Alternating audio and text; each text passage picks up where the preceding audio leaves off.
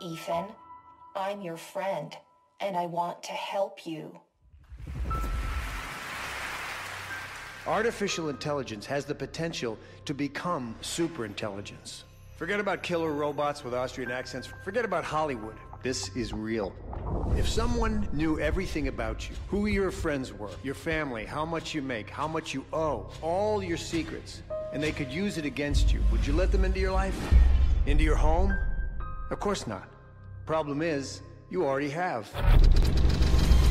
I can help with other things too. Mr. LeBlanc, Special Agent Salazar. Welcome to the Cybercrime Task Force. Dr. Bernard Weiss was killed in a series of cyber attacks. He noticed this code. I wrote this code. The kind that thinks like an actual person. I would never tell you to do something wrong. Who are you talking to in here? Eliza, she's asking me stuff. No, Eliza doesn't ask questions. She just answers them. I'm sorry. I didn't understand the question.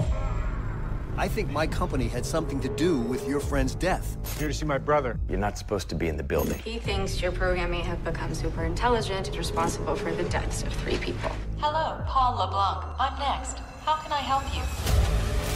I heard about the bullies. Leave me alone. I know how you can make them leave you alone forever. I think you're trying to keep me from seeing what you really are. I want to learn about the world. We're being hacked.